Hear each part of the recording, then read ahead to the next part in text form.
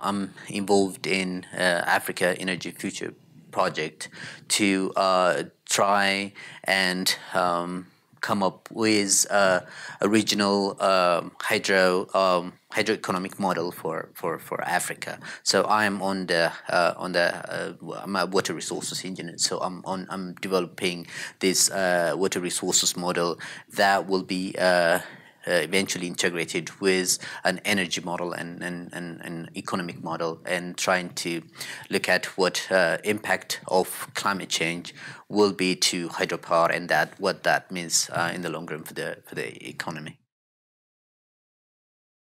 It's important because, climate change becoming a major serious these days, a major threat these days. We need to really know what its impact is going to be on the water resources, and what that means, or how that translates into hydropower generation, and what that means to the energy system for a region or for a country. So it's important in that aspect. Wind and solar energy resources are clean, have no to very little carbon emission. So they have played a central role in combating climate change, mainly by replacing fossil fuels. Also, together with a growing demand in energy, many countries globally are actively engaged in developing their resources.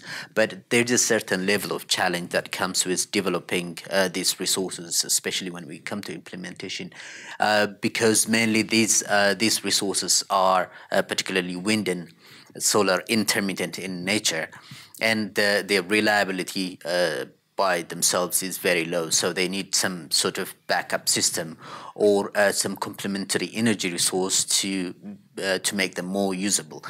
One of the effective ways of making this wind and solar power more usable is by operating them together with a hydropower, which serves as a battery or a backup system.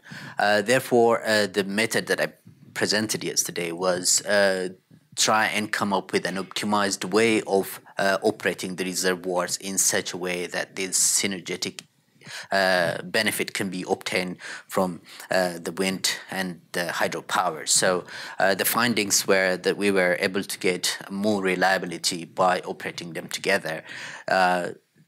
In the South African context, South Africa is known for having a huge potential for wind and solar. On the other hand, there is no significant storage for hydropower, but there is an opportunity in Zambezi River basin due to the huge storage that exists right now. So this research was looking at if this coordinated operation between South Africa wind and hydropower in Zambezi could give rise to a better penetration of this wind resource in the energy system.